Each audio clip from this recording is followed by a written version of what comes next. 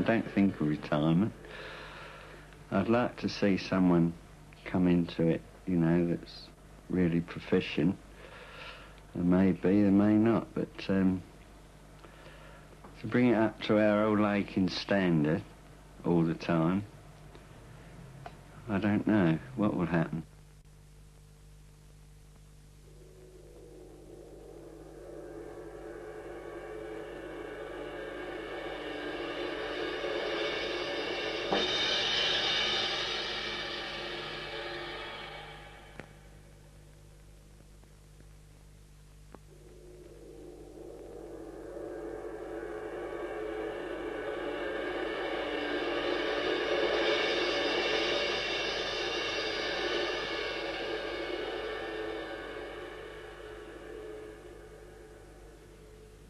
The first thing is confrontation with the customer, a bit of thought reading.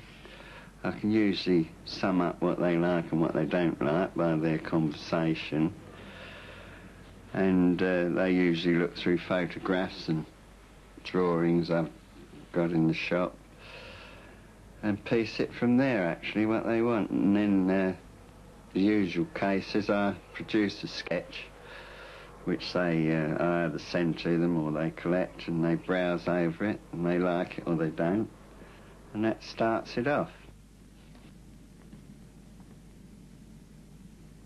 From the sketch itself, which is usually to scale, I boost it up to the size of the job on a paper pattern and perforate it.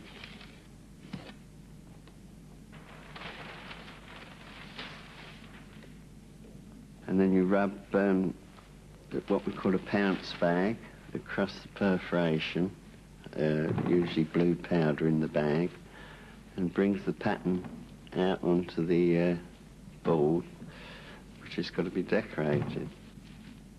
On the pattern I mark all the colours, and one colour will bring another, give it its true value.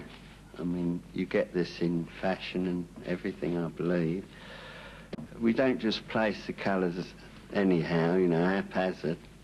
It's thought out, you know, to bring the value of one out against the other, or at least I hope so.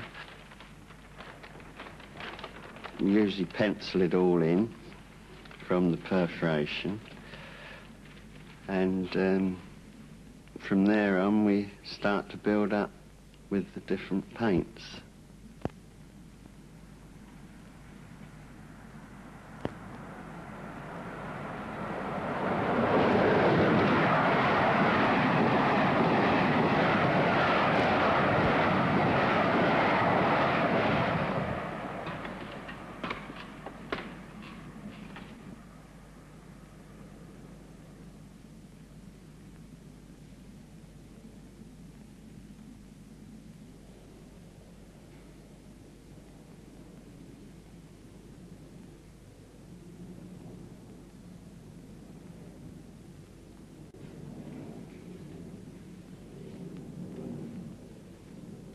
Our class kind of served the middle class, like Mother done charing and housework.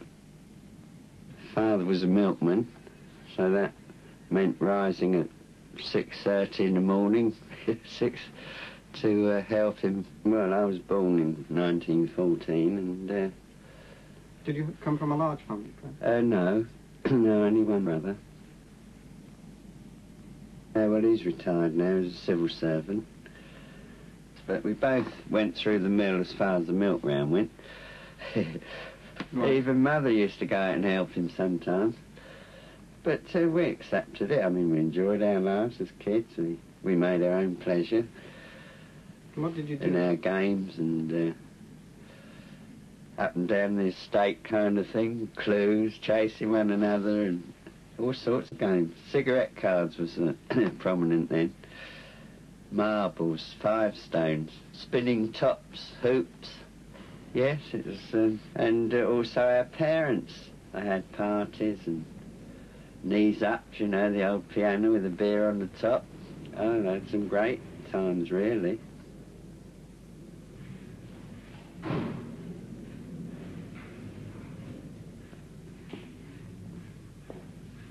in those days, kids couldn't leave school quick enough, a lot of them, but no, I can't say that I was itching to leave school. I don't know why. I liked school, really.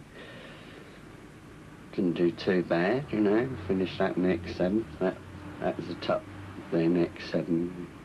The teachers used to say to us, if you don't concentrate or, you know, concentrate on the lessons, that you'll finish up an errand boy. And that was about the lowest, not the lowest level, but about the most unintelligent job. They were future-minded then, our parents. They wanted us to be something. But it was Mother that did all the probing and the foraging, really. Well, Dad, you know, it was hard work, 7 days a week milking, and I suppose he thought, well, that's been good enough for me. I don't think it worried him quite so much as Mother. But she definitely wanted us to get on, if possible. Not just finish up as an errand boy, as I said.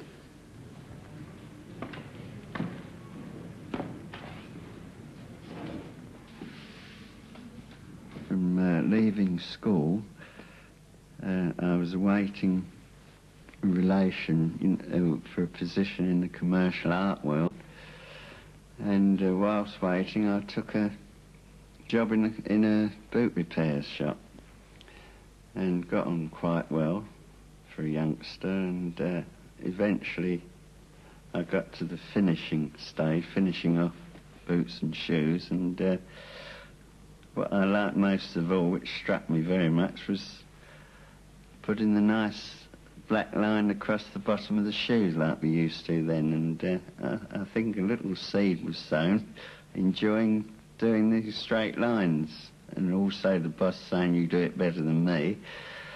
May have been a little bit of the seed sown, but from the commercial art job fell through, so I went from the boot repair shop to the West End, where we had a job with Japanese, where they did furniture, Japanese lacquer style, mostly for Maples and people like that, which lasted for 6 months. I was interested, but